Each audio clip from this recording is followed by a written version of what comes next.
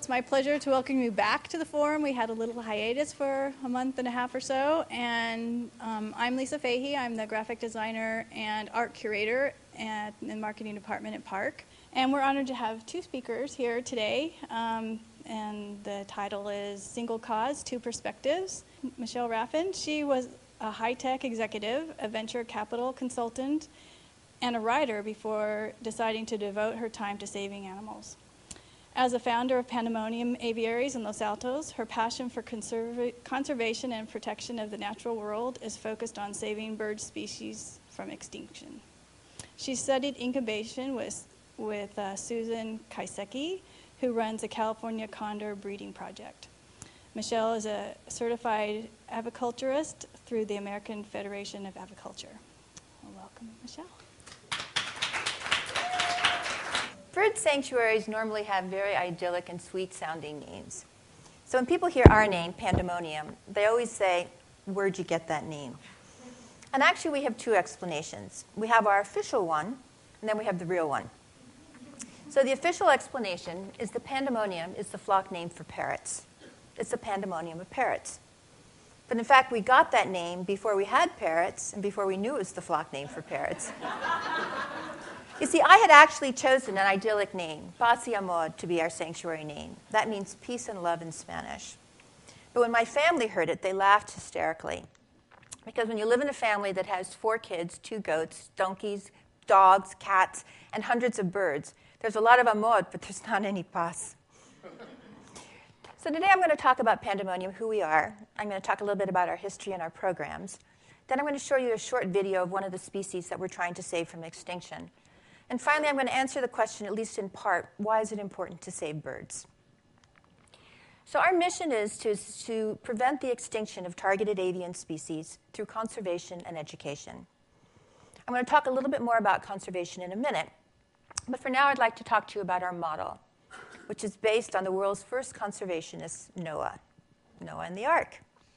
Now, according to the biblical story, Noah is a very ordinary guy.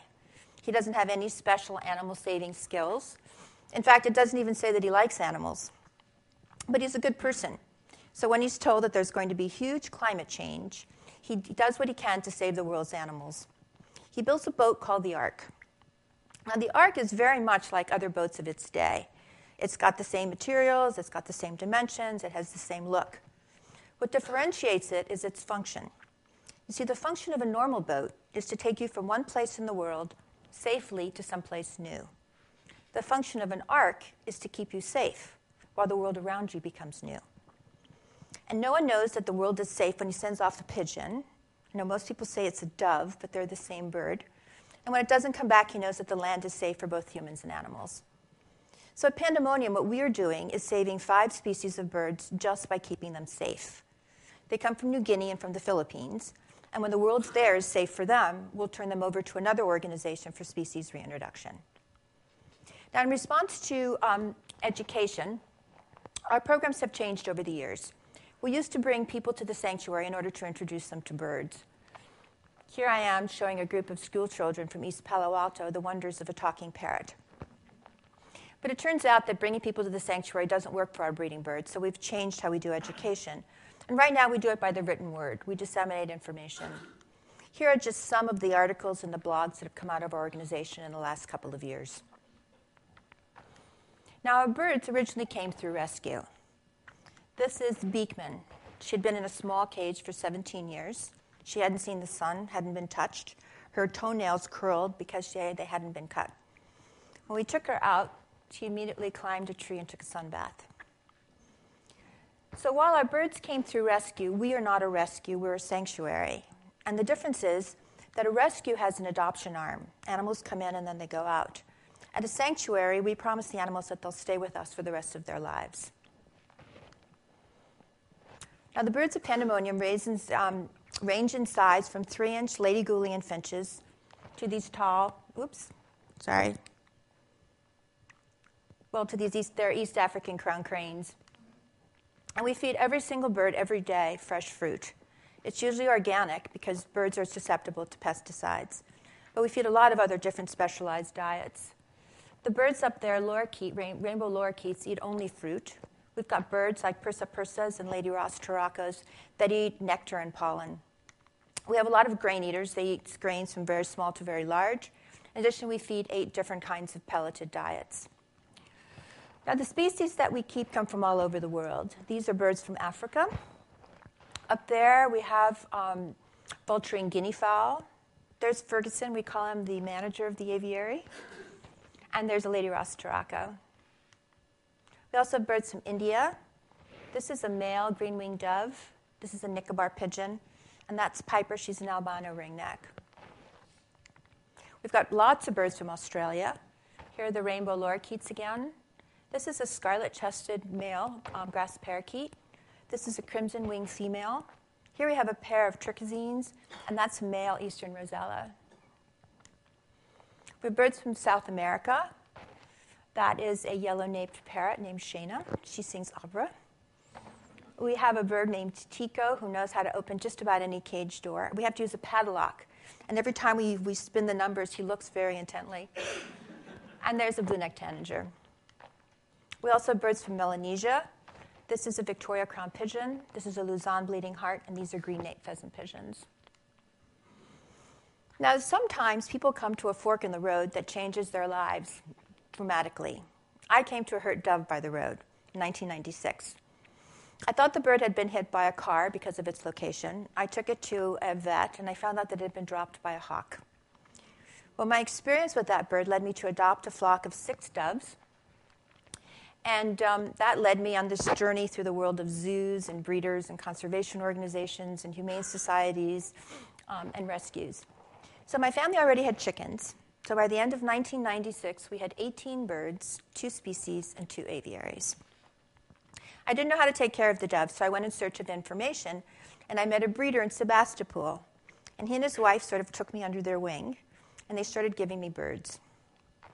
Then their friends gave me birds, and their friends gave me birds. Other friends gave me birds. Humane societies started giving me birds, rescue groups, sometimes individuals. And so by the end of 2005, I had more than 200 birds. These were split into 50 species and many aviaries, including the last aviary. So this is a picture of the last aviary. The way it got its name was every time I would build an aviary, I would say to my husband, "This is the last aviary." And I would put up a sign, a permanent sign saying it. And then I'd have to go back and change the sign. He finally suggested that I make it a movable sign, which I did, but it got pretty confusing because we had a lot of last aviaries. So we retired at aviary number 9, and now we number all of our aviaries. Here are some pictures of some of the aviaries at Pandemonium. Well, in 2005, we decided to shut down rescue, taking in no more individual birds. And we decided to focus on species. As you can see, we had a lot more birds by 2012, and those all came through acquisition or through conservation breeding. Now, the reason that we shut down rescue can best be seen if we go back in history a little bit. In 1992, the United States passed a very important law. It was called the Wild Bird Act. And prior to this, we were taking 350,000 birds every year out of the wild. For every bird that was captured and made it here alive, there was at least 2 that died in capture, transit, or quarantine. So the United States was taking 1 million birds a year out of the wild in order to be our pets. Now, after the law was passed, this changed, and there were fewer than 3,000 birds. But it had an unforeseen negative consequence on the bird breeding industry in the United States. You see, because bird breeders could no longer bring in a variety of birds from the wild, they changed the way they did business. And they started breeding either birds at the high end of the market, like the expensive macaws or cockatoos, or at the low end, the mass-produced budgies and finches. And they got rid of everything in between. So unbeknownst to me, and probably to them, Pandemonium ended up with some very important genetic material. Oops. This is a green-naped pheasant pigeon male. And in 2005, his mate died. And what happened to this bird is he started to cry. And he cried and cried. He cried for days. Days turned into weeks. And I finally decided that I had to buy a mate for him. So I went in search. What I found out was that in all of the zoos in the United States, there were only 32 green-naped pheasant pigeons left. That in the 10 years since I'd been doing rescue, the world of birds had changed. and once common birds were now endangered in the wild or going extinct in aviculture, and that without my realizing it, my backyard had become an ark. So what I did is I did an inventory of all the species that we had, and I found 14 that had become extremely rare. And I decided to return most of them to breeders who could then breed them. I don't have photos of most of these birds, but I have a few. Whoops. This is a blue ground dove. This was the last wild-caught African half-collar male in the United States. This is a Key West quail dove. And we had several pairs of golden hearts. I don't think there are any left. But there are some birds I'd gotten really close to, and I didn't want to give them away. In some cases, they had been in the house because they were sick, and I'd gotten to know them personally. And so I decided to become a conservation breeder at that point. And that's really what Pandemonium does, as its main mission is we're breeding these 5 species. These are the target species: Victoria Crowned Pigeons, Blue Crowned Pigeons, Nicobar Pigeons, Green-necked Pheasant Pigeons, and Bleeding Heart Doves. Pandemonium now has the second largest flock of Victoria Crowned Pigeons under conservation of any organization in the world. We also have the second largest flock of Blue Crowned Pigeons. The largest flock is at Jurong Park, which is the largest bird park in the world in Indonesia. In terms of green-necked pheasant pigeons, we have the largest flock in the world. In the last 3 years, a third of all of the captive births in the world have happened at our organization. And what's even more exciting is our birds are raised by their parents, not hand-raised. We only raised one hand-raised bird, and that's, whoops, I don't know if I can get back to it. That's Peck. She's named after a river in New Guinea. So now what I'd like to do is show you a short video about one of the species that we're saving in the Victoria Crown. And let's see if this will work. Oh, good. Thank you.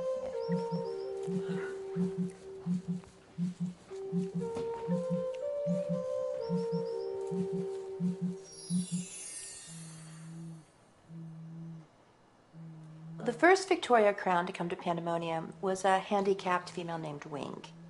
She had gotten her name because she had fallen off of a table and broken her wing. She's a fine bird, except that she can't fly. But she was lonely. So when I was offered her brother, Coffee, I jumped at the chance. The first winter they were here, they came down with colds. So I had to bring them inside in order to medicate them. I brought them into a laundry room, and the next morning when I went in, I found out that they had made themselves comfortable on top of the dryer and a pile of clean clothes. That's where they stayed for the 4 weeks that they had medication. And by the second day, I had absolutely fallen in love with these birds. I became aware about 5 years ago that these spectacular birds, that are now the world's largest pigeon, that they were becoming very, very rare in their native New Guinea. And without help, they could disappear. When I found this out, I decided that Pandemonium actually had to take action. We had to take action right away.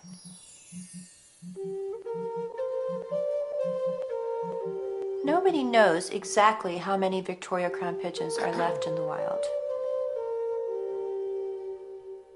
Locals and birders no longer see them. They don't even hear them calling to each other in the forests.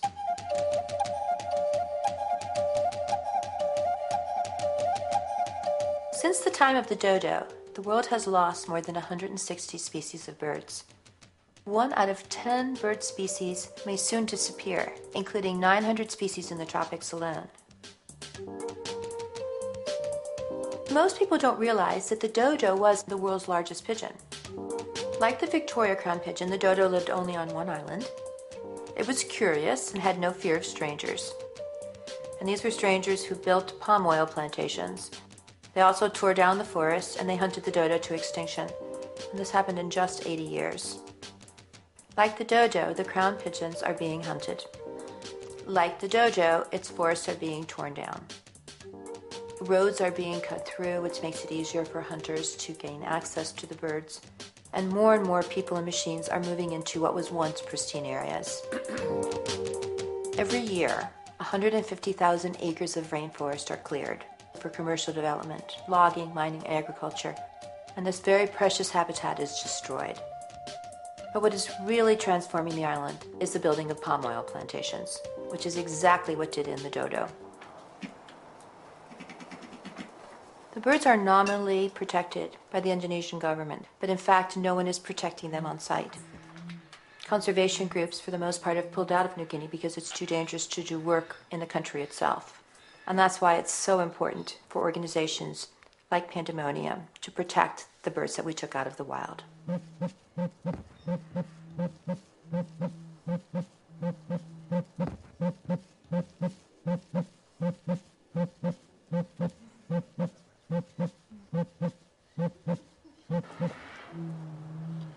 At Pandemonium Aviaries, we view ourselves as sort of a modern-day Noah's Ark. Our job is just to keep the birds safe. Originally, we started as a refuge for exotic birds whose owners and breeders could no longer care for them. Took in one bird, and one bird led to another, and right now we have more than 350 birds, 40 species. Pandemonium is now a leading example of a new kind of conservation aviculture, and that's evident in our ARC program. ARC stands for Avian Recovery for Conservation. Our focus has shifted from rescue to conservation and breeding of endangered and rare species, specifically from the island of New Guinea. The birds that are under conservation are birds that were already in the United States. They were brought in prior to the Wild Bird Act when it was legal to bring in birds from the wild, or they are the offspring of birds that were brought in at that point. The Victoria Crowned Pigeon is the first species to be put under conservation through ARC. Pandemonium now has the second largest population of Victoria Crowns under conservation of any institution in the world. It turns out that some of our birds may very well be the breeding stock that we hope will replenish the populations that are plummeting right now in New Guinea. When it's safe for them to go back into the wild, we'll turn them over to another organization to do the species reintroduction.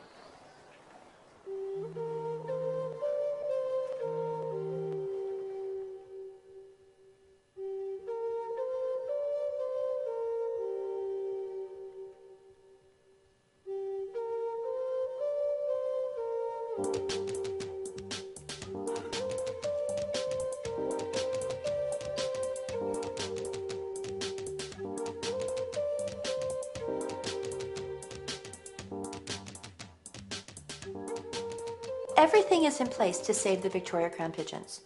We have the breeders who want to join us. We have apprentices who want to learn how to breed them. We even have possible sites to house and keep the birds, and these sites are located in different parts of the country. But the window of opportunity to put these birds under conservation is at most 5 years, because the breeders themselves and the flocks themselves are aging. While help of all kinds has been critical, we can't move forward with this plan without substantial funding. $5,000 protects the life of one Victoria Crowned Pigeon, who could be the parent of a bird who's returned to New Guinea. $50,000 puts a breeder's entire stock under conservation forever. And if we were to get an endowment of $3 million, we would be certain that we could save all of the flocks currently in the United States and have a really good shot of having these birds remain viable and at one day walking free in the forests of New Guinea.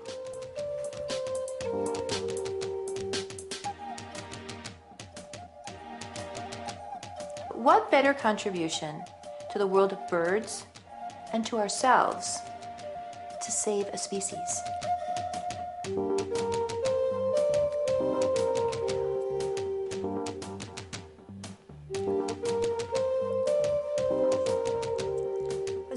They're really beautiful birds, but there's nothing like seeing them in person. So we've brought one up. We have a tame bird named Fanny. She loves bananas, so we've been stuffing her with bananas all day. She's quite satiated, I think, right now, but you'll have a chance to see her up in the reception area, and she's really quite magnificent. I would like to end telling you a story about our first parrot, because people often ask me, why should we save birds? And it's very hard for me to answer that succinctly because there are so very many reasons. But if there's one that I had to choose, it's because interspecies communication is really possible with parrots. I've lived with them now for many, many years, and I'm totally convinced that they do speak with meaning. But when we got our first bird, I wasn't so sure. And this is, let's see if we can get there. Oh, there we go. So this is Amigo. Amigo was our first parrot. I hadn't intended to get parrots because they're a lot of work. And I was at the vet's with my son and a hurt dove. And my son went off to the bathroom, and he came back wearing this parrot on his shoulder. So I asked him how it got there, and he insisted that the parrot had picked the lock of his cage and climbed up his arm, and he had nothing to do with it. I didn't believe him, but since then Amigo has done that 3 times with interns that he's liked. So I didn't want a parrot, but Nick wanted it, and the parrot had been at the vet's for over a year, so she was very anxious to get rid of it. So she started giving us incentive after incentive to take the bird. Before I knew it, we had a parrot. Well, the first problem arose when we arrived home because we didn't have a cage. We hadn't planned to get a parrot. So Nick and Amigo just solved that very quickly. They decided that Amigo would live under Nick's bed. And that's where he lived. And he would talk all the time. He talked all day. Most of the things I couldn't understand. Nick would say he was telling him about his life before he came to live with Nick, or he was telling him about his day. There were a few things that I did understand. Whenever Nick would walk into the room, Amigo would go, "I love you." Whenever my husband would pass by, Amigo would yell out, "Asshole." He never talked to me, but he would try to bite me, and if he ever connected, he would laugh hysterically. So there was one monologue that I did understand, and this went under the bed. We would hear this little voice saying, "Why? Why not? Why? Why not?" This went on for a very long time. It was really cute for the first 1,000 times you heard it. It wasn't so cute anymore. And even Nick got tired of it. And one time, right after Amigo had said, "Why?" Nick interjected, "Why not?" And there was a slight pause. And from under the bed, we heard this voice say, "I don't know." Thank you very much. Michael Kern, our photographer, is next. He is a renowned nature photographer. His vivid images, which you'll see after, captured readers of many prominent, captivated readers of many prominent nature magazines, calendars, and journals. His images have been utilized by leading museums around the globe, including the Smithsonian National Museum of Natural History and the British Museum of Natural History. Michael supports various conservation efforts throughout the Bay Area, including his current work with Pandemonium Aviaries. He is embarking on 2 new conservation photography projects, one with the USGS and also the Palo Alto Junior Museum and Zoo. Michael.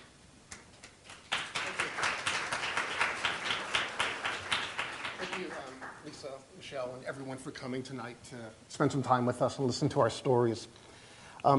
I think the single cause that we've had with this poster is obviously conservation. In my perspective, is that a picture is worth 1,000 words.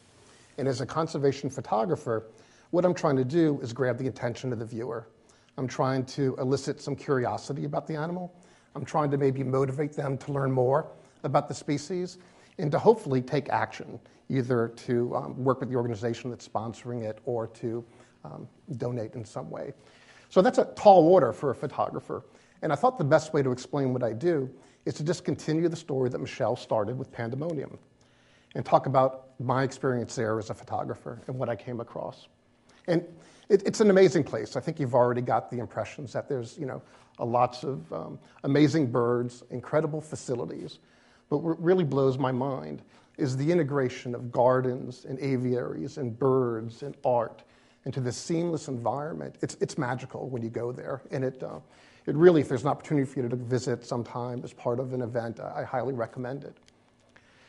And, the thing, obviously, that's special there are the birds. And as a photographer, going into an aviary to shoot, it's a real challenge. And I think you saw the pictures that Michele took. There's lots of screens, there's lots of man-made structures, there's perches that are unnatural. And so even though you have this vision of being able to capture an image like this, or maybe like this, that really would get someone's attention, the reality is there's all these man-made structures, unnatural perches, and so that's the problem that I faced when I walked into Pandemonium. And that's the problem I want you to start thinking about. How would you solve that? And so, like any tough problem, I think you just initially begin working with the low-hanging fruits. And there are a number of animals that Michele has that are acclimated to humans. In fact, they thrive on human interaction. And just by setting up a mobile studio with a backdrop and some studio lights, we were able to capture some amazing animals. These are portraits of some incredible birds. And we were happy. We even were able to work with some of the endangered birds that were acclimated to work with us. But we had this vision. We wanted more. We wanted these birds in full flight in high resolution just to really sort of capture the magic. And so we had to go through a series of iterations to try to figure out how to do that. We went into ninja mode, but behavior modifications of the birds. And there's this trade-off of, you don't want to handle the birds too much, but at the same, and you want to keep shooting them in their environment. But at the same time, you want to be able to capture the image.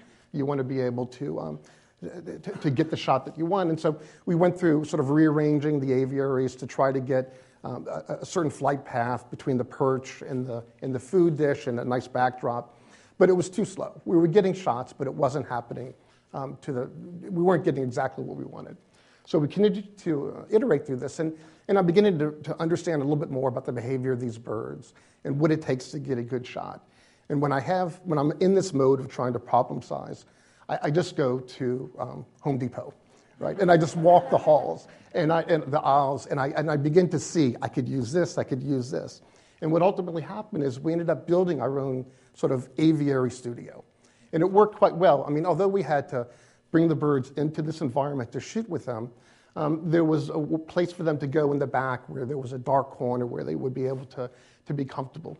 And it worked. We were getting striking images. And the yield was one of the highest yields in terms of impressionable images that I've got out of any sort of man-made environment. And we tweaked it. We set a perch in it. We raised it up for the birds that really were flying, and we set a perch in there, and we fixed one end, and we attached a string to the other to jiggle it. And we got the birds to start flying in this environment. And we got, I think, exactly what we were looking for. Just shot after shot, bird after bird. And we were on a roll for months. We were just, any bird we bring in, we were able to really capture them. And then we started bringing small flocks of birds in, and we were getting their behaviors intermingling with each other. And as Michele told through her stories, these birds do have personality. And you really, when you spend time with them, you begin to see that and appreciate that. And I didn't know that before I started working with birds like this. And then their feathers. And when you're working with these birds and you're seeing them in different light and you're seeing the colors change and the iridescence when the light hits them in a certain way, you begin to realize that feathers are these magical things. And they're all over the place on the ground, of course, because the birds are shedding them all the time to molt. And I'd start picking them up, and I'd start playing with them in the light, and I began to realize these are jewels. I mean, these are like little flowers, and they're absolutely gorgeous. And so I took them home, and I started working with them in a studio environment with lights on all different sides. And each feather has its own sweet spot, a balance between front lighting, back lighting, from the side. And it's really, it was soothing to me. At night, I'd go into the garage, and I'd start working with these things, and you search for the sweet spot, and then you work with them. And I get obsessed about things. I don't know if you could tell this. And my friends probably get tired of it because you got to work with feathers. It's the greatest thing since sliced bread. But I did. I still work with them, and I love them. And Michele always jokes, that's how I get paid, is in feathers at Pandemonium. Let me take a step back. I did want to talk about Pandemonium while it was fresh in your mind, but I want to, there are lots of other aspects of the exhibit that you see tonight, and I wanted to sort of ground you in sort of my view of philosophy and then introduce you to these different components. But to me, photography is a balance between art and craft. Art, the ability to vision something, to be able to compose it, to be able to put a message behind the image, and then the craft, obviously, the ability to execute and to be able to capture your vision. And you can really tell with Pandemonium, the craft can be quite complicated at times. But it's a balance of these two things, and I always start the conversation about photography with this concept. But this last year, I've had the opportunity to talk to a number of different groups about photography in my work, and I refined sort of my review of how photography works in my world. And there are a lot of photographers. My father is one, a very good photographer. And he can just walk around the block and find 1,000 things to take pictures of and be excited by that. But that's not how photography works for me. It starts with a passion and spending time with the subjects that I want to be able to capture. And from there, I begin to see the visions. What is it that's beautiful about these animals that I want to be able to show the world? And the vision then drives the craft. It's not the first time that you can capture exactly what you want, but through iteration, you're able to get it. And once the vision and craft come together, you're creating something that's really special. I would consider art. And in my perspective, I'm working with lots of conservation organizations. I look at my art as a gift back to, or an homage back to my passions or to the organization so they could use them to communicate and to motivate the population to act on their behalf. So this is and it's a repetitive cycle. I mean, I started with reptiles, I'm with birds, I'm working with bees now. It just continues, and it's the same way. I spend time with them, I work with the biologists, I understand their behaviors, and then I begin to see what it is that's special about these animals. In my work, if I just want to sort of categorize my work, it's hard to put me in any kind of genre. Obviously, my subject is nature, but I'm not really a nature photographer because I do a lot of studio-type work. Almost treat it like a fashion shoot. But obviously, it's not a fashion shoot because I'm working with animals. And I'm trying to create, sort of art with these images. And, and this is fine. I don't get accepted by the nature people, really. I'm not really accepted by the fine art community. But niches are good, right? Because you have a unique style, and you can be differentiated in the marketplace. And I'm very fine with sort of being in between each of these spaces. I want to introduce you to another major part of the exhibit that you'll see during the reception, and it's the work that I've been doing with reptiles and amphibians. And the way I want to talk about reptiles and amphibians is I want to share some of my thoughts about technique and what I try to do to be able to create these intimate portraits of the animals. And the first thing that's almost 99% critical is connecting with the eye, right? Everyone talks about eye contact, or the eye is the window to the soul. And it's true. I mean, if you want the person to establish a relationship with this animal, you got to give them eye contact to begin that relationship. And so almost always, if you get the eye, and by the way, the eyes of these birds and the reptiles and amphibians are absolutely spectacular.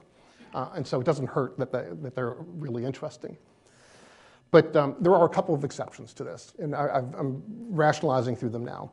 Birds in flight, I think from behind, are absolutely stunning, almost angelic. And so the eyes are not important because you've got this beautiful figurine to work with. And I do a lot of work with tarantulas and invertebrates, and I'm not sure how to work this 2-to-8 ratio. And so I think eyes are not as important with the spiders.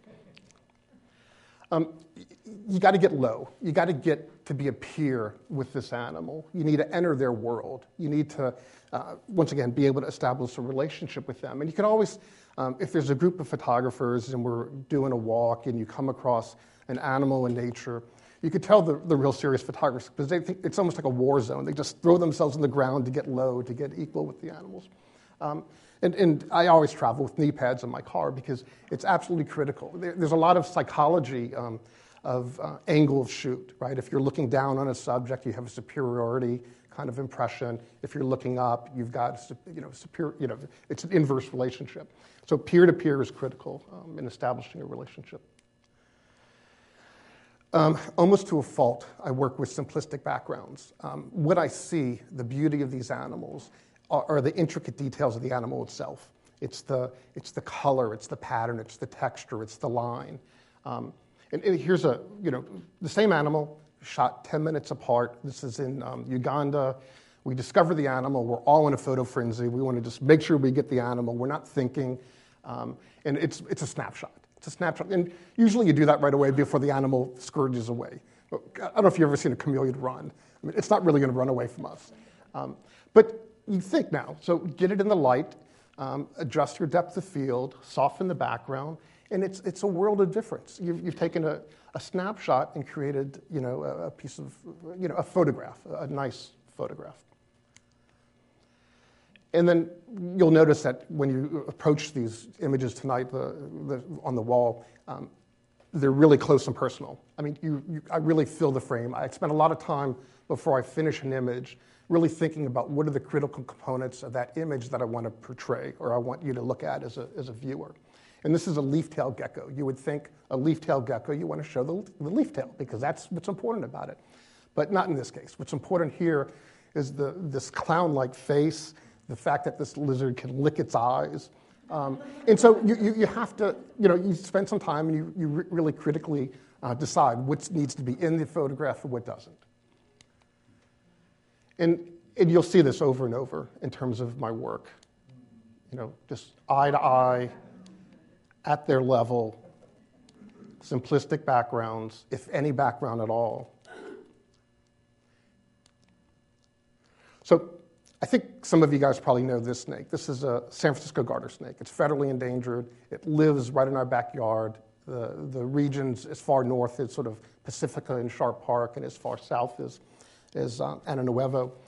And when I was a kid, I vividly remember, because I was into reptiles, as you can tell. I'm sort of reliving that now as an adult.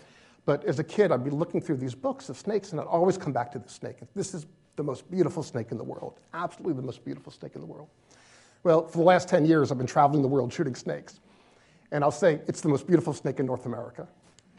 But the whole family of Atheris, which is the African bush vipers, are, in my eyes, the most beautiful in the world. And there are a number of these in the exhibit that you'll see on the walls.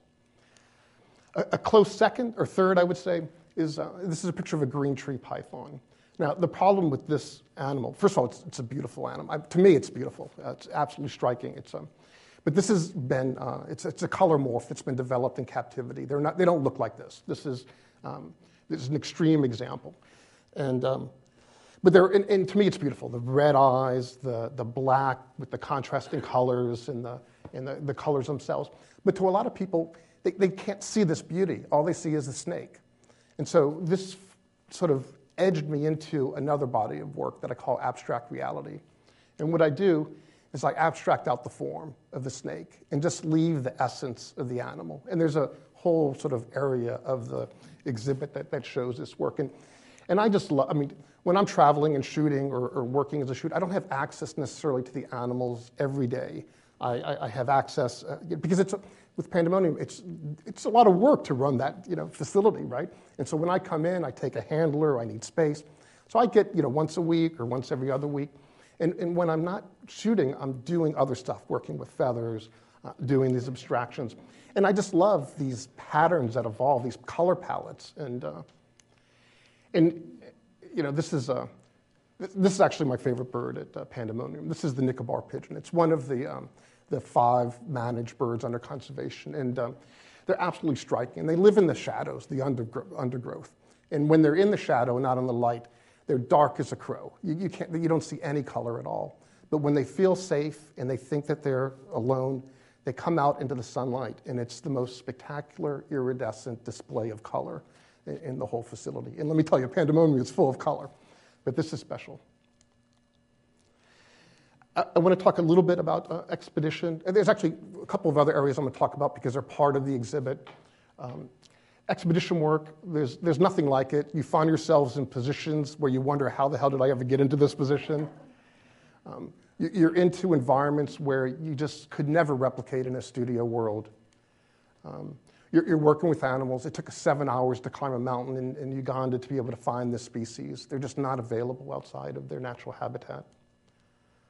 But to me, the thing about expedition work is the cultural whiplash that I find myself in. And I spent 4 weeks in Madagascar with an organization called Exoterra.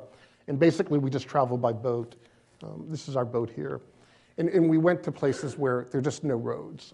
The only access is by boat. And these guys are all into discovering new species of animals. They were into geckos. So 4 weeks of looking in trees for geckos. Let me tell you, my eyes were hurting when I got home. But I just, look at this. It's the whole village experience. You've got the kids playing, you've got the women washing, you've got bathing, this is the boat that we traveled in. And this is what's special to me about expedition, is these cultural experiences. Because the animals, I've shot the same animal in New Caledonia, and I've shot them in my garage. And which one's in the cover of the magazine? The one that's in my garage, because it's got perfect lighting, it's got a beautiful background. And so, I love expedition work, but I also like the control of being able to work in a studio. And this is my biggest pet peeve about expedition work. I mentioned this before. This is the photo frenzy. We're in Guatemala. This is the Guatemalan beaded lizard. This is with the International Reptile Conservation Foundation. We just acquired land for the release of these animals. There's a breeding facility, and then we release them into the wild. And I'm there to be the photographer. And these guys all have their phone and their Instamatics. I mean, she's a photographer. And he's like the most important person here. He's head of science in the program, and he's like, what are these people doing?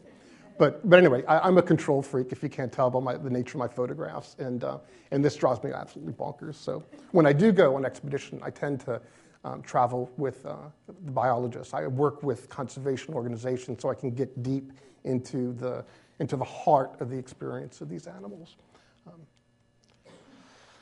I mentioned tarantulas. There's one small turn off one of the hallways that has spiders and some insects. And this is another. I find these also amazingly beautiful animals and underappreciated. And so there are a couple of pictures of these. And this was also a iterative development to be able to capture these animals with this type of clarity. And once again, just like feathers, depending on the angle of light, the colors come and go. And you can, with the rear lighting, you get each one of their hairs highlighted and isolated. And they're stunning. If you can get past. What's that? It's the front and the back. So here's the 8 eyes somewhere over here. Like I said, it's not really important. But I love the underside. The underside has all the color, and it's got the fangs. And you can't really see it here because it's being... but if you think this is interesting, you'll find it in the hallway. They're beautiful animals. There's a lot of potential working with them. And then it was mentioned that I'm doing some work with the Junior Museum and Zoo. And it's, for its size, it's actually a very good facility. And I'm working with them on the bees. And bees are really making the news right now because of all the hive collapse and the fact that if they go, we go. And they've got this great exhibit where indoors they've got a live hive, and you've got visibility into it. They have a bell jar on top, and then underneath it is an acrylic box, probably 2 by 2, where you can look into the hive. But the problem is there's so much going on inside that hive, it's really hard for people to understand the story. So we've been shooting, and here's the way it's a live hive, so there's actually like a pipe that connects the hive that's inside to the outside, so the bees come and go, and you can see these guys are returning with pollen. But it's a fascinating world inside this hive. I mean, this is the queen bee, and she's laying her larva into the cells. And here's the bees emerging from the cell. And I've got a whole series of what life's like inside of these hives. And it'll supplement, so you can look at the hive and see that live bees, but then there'll be a slideshow that goes surrounding the exhibit that will open up the hive to the people. But just like feathers to birds and abstracts to the reptiles, I've fallen in love with the honeycomb for the bees. And it's absolutely what you could do with these things with light. I mean, this is front lighting, front and back lighting, a little bit of damage, part of the hive. I mean, it's just a subject that, I get engrossed in these areas. And once again, I tell people, this is the best thing, you got to work with honeycomb. And that's it. So these are all the parts of the exhibit you'll be able to see at the reception tonight. And I think now we're going to open it up to questions.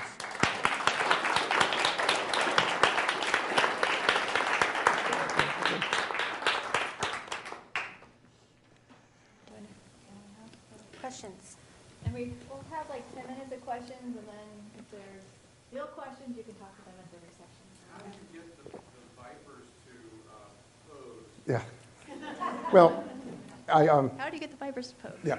So, I'm working, I didn't mention this, but some of these animals will really hurt you, right? I mean, really hurt you. I mean, and so I work with handlers, right? And the good thing about these vipers is they're arboreal.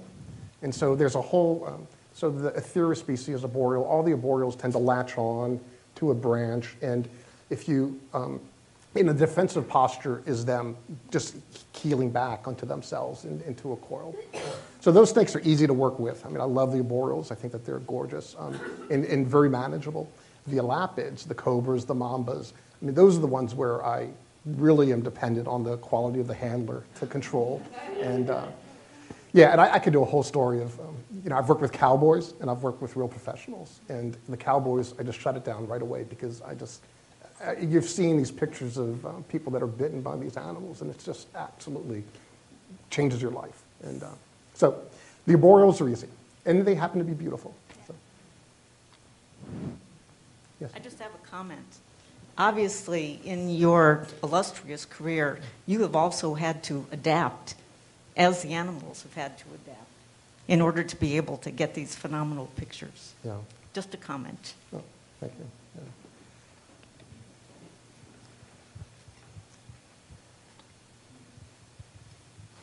Yeah. For Michele, what kind of challenges has Pandemonium faced over the years? Well, we have a current challenge, which is we need more land.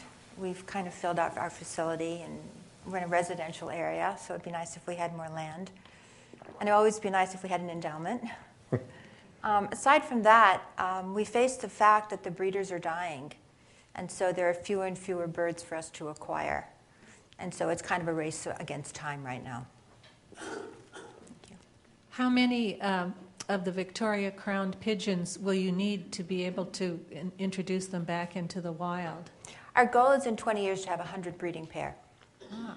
How many do you have now? We have 18 breeding pairs. How many did you start with? 1 pair. Oh, okay. We have 1 fertile egg right now, too. In the incubator. Just a follow-up question. Is that enough of a gene pool to perpetuate this species? It's not ideal, but species like the Puerto Rican Amazon came back from 7. The California condor came back from about 12. So we're actually ahead of the curve if you look at some of the success stories in conservation.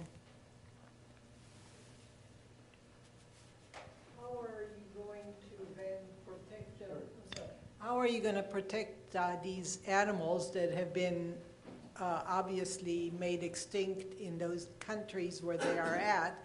How are you going to bring them back and make sure that they're going to survive the next time around? Yeah, that's a really good question. And one of the challenges in New Guinea is that there are no land rights, so you can't protect land right now. We've been in conversations with the Nature Conservancy, and they're trying to get that changed.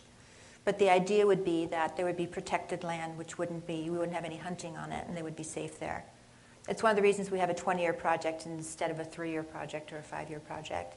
It's not going to happen in the immediate future.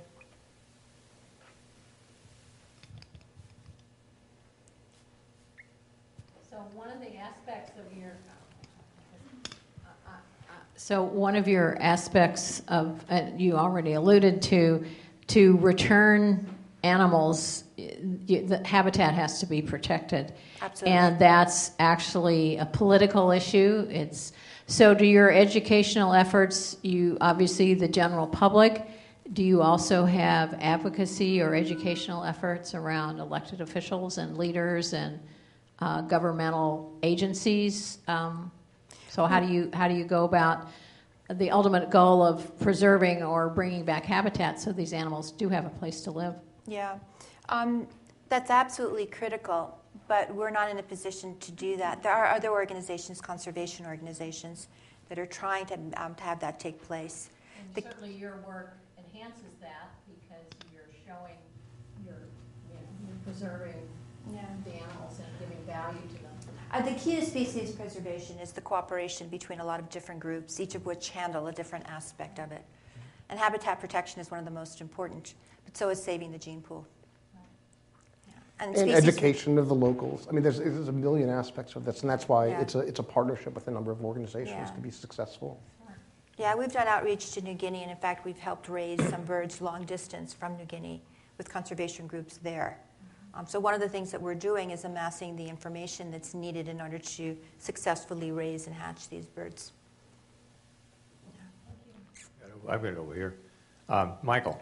Yes. Yeah, what color temperature do you typically use in your studio to take these photographs?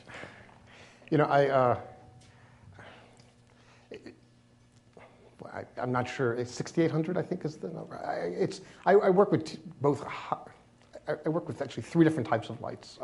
When I'm working with the feathers, I've got 2 different series of always-on lights that I can actually see what's happening. But the color temperature, it's as close to natural light as I can replicate. Yeah. Yes. Question for Michael: why not flowers, kittens, puppies? Yeah, I just don't. Well, okay. You know, there are cat people. Yeah. There are dog people. Uh-oh. Now I'm on record. Good evening. Thank you. There are cat people and dog people. Can you characterize bird people and reptile people and tarantula people? Yeah. Well, one of the Better be nice. they're completely different. Their insides are the same, but their exteriors. The best description of reptile people I heard is that they have a high T to T ratio, high tattoo to tooth, and that's not always true, but there's a generalization there that sort of works. And I've worked lots of different, like pet. With the International Reptile Conservation Foundation, I used to travel to lots of different pet shows, and I was always entertained at the reptile shows. And I'd go to the general shows, and I was bored as can be. I mean, but they're both passionate. They absolutely are committed to their animals. Both people. You can obviously in a group of people, I could pick out the reptile people, but I can't pick out the bird people usually, and that's not always true because I know that you two are very into reptiles, but. Yeah.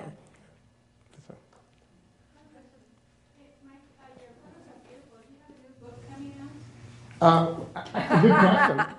Do you want to? Well, we actually have a joint book coming out. Right. So it's a book about pandemonium, and it will have about 30 of Michael's photographs in it, Yeah. including the cover. So we're excited about that. Yeah. When will that come out? A year from October. Yeah. You could pre-order at the table. No, I'm joking. How did you guys meet? Should I tell the story or should you? I'll start it. You can finish it. She wanted to get started. I work with the San Francisco Bay Bird Observatory, and I know that there are a couple of people here from that, and I judged the photo contest for them. And one of the pictures that came across the judging platform was a picture of a Victoria Crowned Pigeon. And I absolutely said, I need to shoot this bird. This is one of the most attractive birds in the world. And I sort of just pigeonholed that and forgot about it for a year or so. And then I'm looking at the Palo Alto Weekly one day, and all of a sudden there's this story about Pandemonium and a picture of Victoria Crowned Pigeon and Michele, and I realized that she lives literally 10 minutes away from me. And so I reach out to Michele and say, Michele, I'd love, I work with conservation organizations. I'd be glad to come over for a day, take some pictures that you could use for your website. And So we don't normally allow photographers on site. So I initially was going to say no, but we were having a big event, a fundraiser event. I had 2 photographers lined up, including one whose name was Vicente Corona, and it was called the Victoria Crown Affair. So I thought that was auspicious. It was a great name. And 2 days before the event, he had to go back to Spain, so we were down a photographer. I got Michael's call. And while I'm talking to him on the phone, I Google him, and I see his beautiful reptiles. So I said, sure, come on over. We didn't realize that, I guess what your plans were to just do. Whenever I work at a facility, it's a 2-day experience usually. It's one day to sort out the environment, sort of see what they've got, get some grab shots, figure out what equipment I need. The second day, come back with the backdrops, the lights, whatever it is that I want. But I figured 2 days max.